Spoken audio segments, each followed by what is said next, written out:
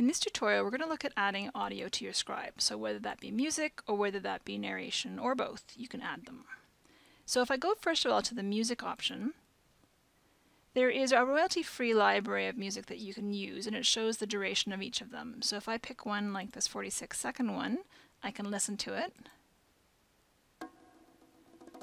I can change the volume here as well. If I don't like that one, I want to choose another one, I just select something else and it would appear and I can preview it. If I want to choose something of my own, I need to make sure I have the right to use it, but I can search for it as an MP3 file somewhere on my computer. Now, there's a couple of options for music. And the one I use is something called Audio Blocks, and it's a subscription-based service. It's not that expensive, and all of it is royalty-free music. And this is useful if you want to load something onto YouTube, because they occasionally may challenge. YouTube may occasionally challenge, but then you can prove if you have a subscription that you can use it. So this actually makes life much easier for you if you're publishing a lot to YouTube. So you can find different music. That's pretty loud. There's the ability to choose genres and instruments, and actually also specify I want something about 35 or 40 seconds long. You can also even choose loops, as I was mentioning before, so things that will play over and over again. Sounds very exciting. So I find this is really useful. So I'm going to go back to VideoScribe again. So that's an option you have for music. Now in terms of narration, you've got a couple of options here as well.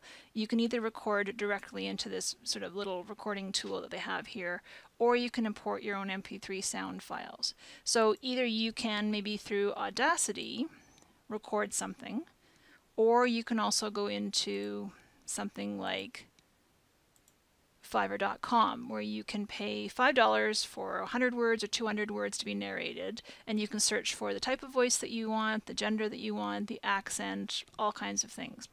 And once you've got that, if you bring it back into Audacity, you have the ability to do things like change the tempo. So if the person spoke too slowly or spoke too quickly, you can actually modify that, and you can do fades and all kinds of things. So I find that Fiverr.com is a great way to be able to outsource your narration. And then when you're ready, you can just bring it back into VideoScribe. Now I'm going to show you in the next module how you can adjust your timings for your narration so that it matches the drawings that you're creating. But for now, basically, you have the option to narrate, to record, and or use existing music, or narrate, or have someone record the narration for you as well.